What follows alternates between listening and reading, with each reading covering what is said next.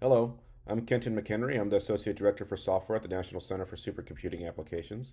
And today I'm going to talk about the EarthCube GeoCODES effort. EarthCube is a program started by NSF around 2012 to advance cyber infrastructure for the geosciences. It's done this by supporting the development of tools and data resources, standards, and such to kind of advance the infrastructure available for scientific research in geoscience, where data and software and computation are important these days. To date, roughly 95 efforts have been funded across these various kind of domains. With such endeavors, there's typically a number of challenges. One in particular is that when these developments occur for new tools or new data resources, once the funding ends, what happens to them? Are they still available? Can folks access them? Aspects of sustainability. Additionally, exposure. Once these things are developed, how widely are they exposed so that people can know they exist and can reuse them and ideally not duplicate efforts that have already been done. And other aspects such as packaging so that these things are runnable and documented and so forth. And so to address this, the EarthCube program has typically had an office associated with it. And for the current ECO office, this was represented by the folks here, made up by folks from 4 different institutions representing software developers, scientists, and folks involved in UI UX design. And what we basically do is we work with the community to try to capture these artifacts and kind of try to improve how they're reused for science. As one would imagine, one of the primary focuses of the office has always been that of data, in particular around the various data repositories and data sources available for geoscience data. And these are represented here by a number of repositories which make up this group we could refer to as the Council of Data Facilities. A key effort within the CDF, the Council of Data Facilities, and EarthCube has been the adoption of schema.org. And what that is basically what you kind of see here is this really HTML, JSON LD within HTML to kind of annotate an HTML page for a repository representing what metadata is available within a particular data set. What this allows is for something to come by and basically crawl an entire repository and index the data within multiple repositories, much like Google would. And in fact, Google does do this. It uses schema.org to crawl data sets in its data set search. But the idea here is to kind of focus on geoscience specific aspects with regards to not only data, but tools and visualizations and other aspects around it.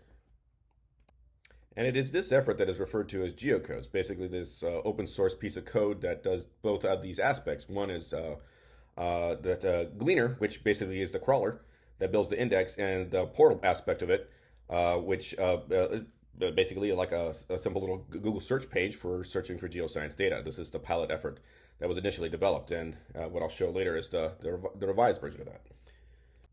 But before I do that, I want to talk about the tool side of things just a little bit. So with regards to tools, there's also been a number of efforts within EarthCube to wrangle those, from the EarthCube tools inventory to the now EarthCube resource registry. The challenge here has always been the aspect of this, the amount of effort required to get tools and the documentation around them, the metadata, to make this kind of resource useful. It's required really the office itself to be very hands-on in terms of working with projects to get information in there. In terms of sustainability, this isn't really sustainable long-term because the idea is that the EarthCube office would not always be there. These things should sustain themselves within a community. So what do you do about that? So one thing that we've tried is basically really trying to incentivize the community in terms of doing this documentation of tools, this encapsulation of tools so that they're runnable, reusable themselves. And the way we've done this is by this effort to basically leverage these Jupyter notebooks that are prevalent these days, or notebooks in general, and put an aspect of peer review around them to incentivize the community to want to put these out there, in the sense that these are then full scholarly objects, publications that you could then cite on your CVs.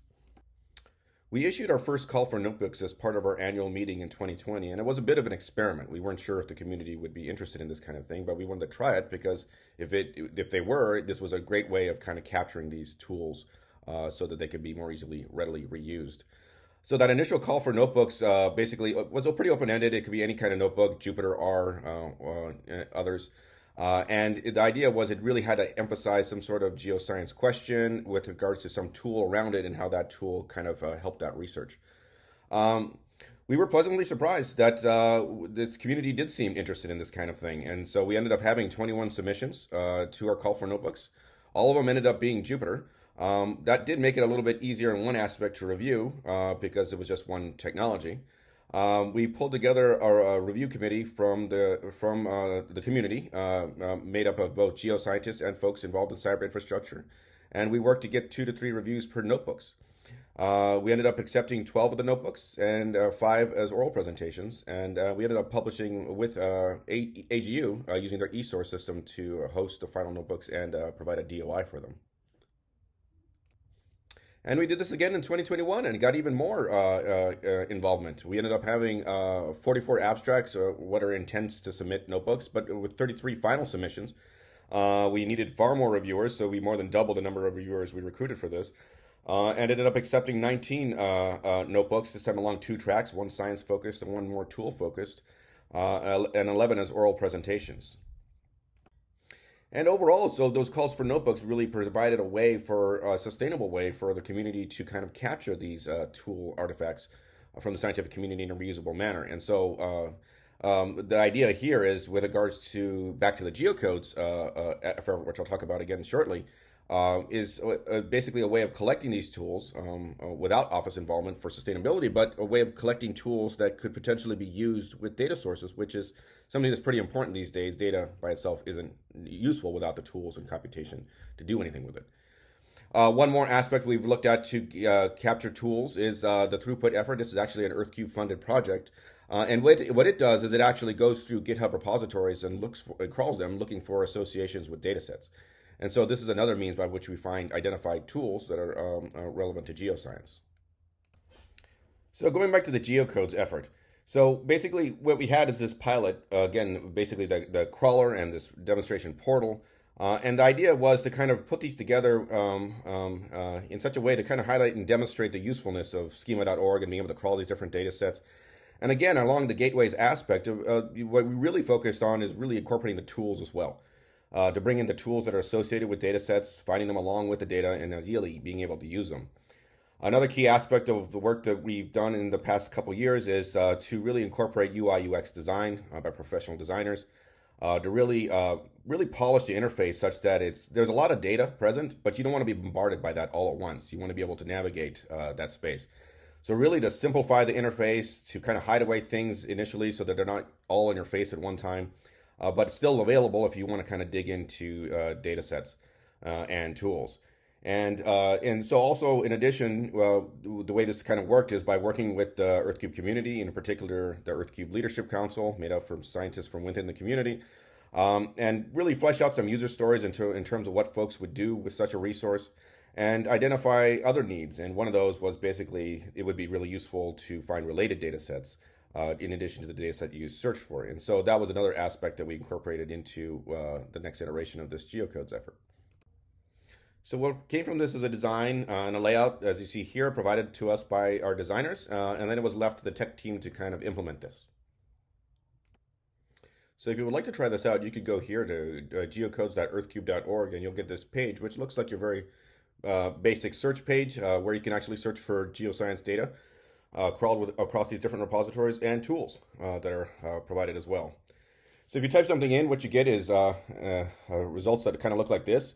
Again, on the left here is broken up by data and tools and other resource types.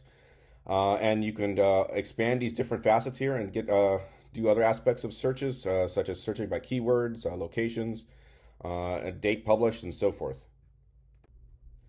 So before we look at the results page, I want to try another kind of search, in this case searching for ridge-crest earthquakes in 2019, just to kind of highlight that in addition to results that show data and tools indicated by these little bullets down here, once in a while you'll get a case where there's a little bullet indicating a connected tool.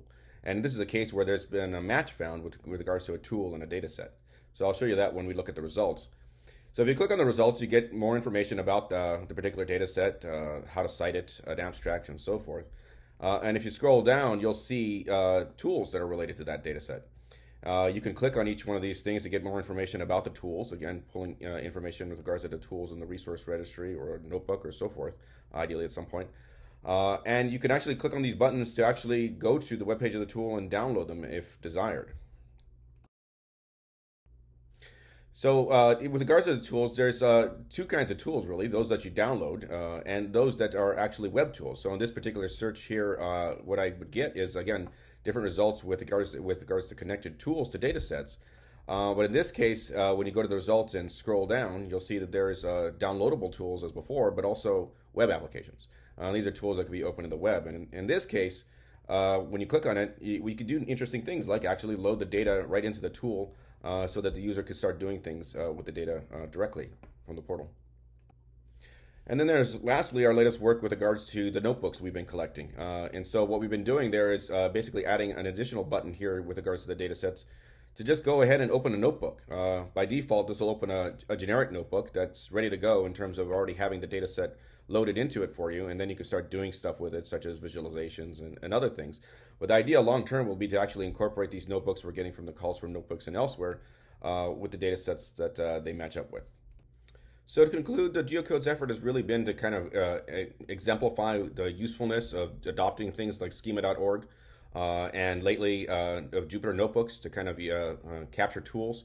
But long term, the goals are to basically have this, the software itself, this open source framework, be leverageable as a way of kind of standing up community gateways that bring together data and tools and visualizations and others in a customizable manner for different specific communities to work with their data. So thank you.